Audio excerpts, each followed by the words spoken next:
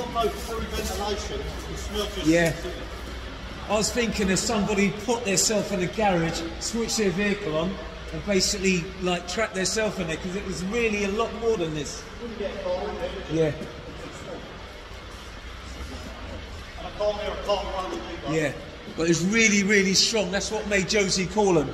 But did you say the van came? Yeah, there was something in here, and obviously when we've come round, it span off. But the smell was really, really, and there is no ventilation in there, is there?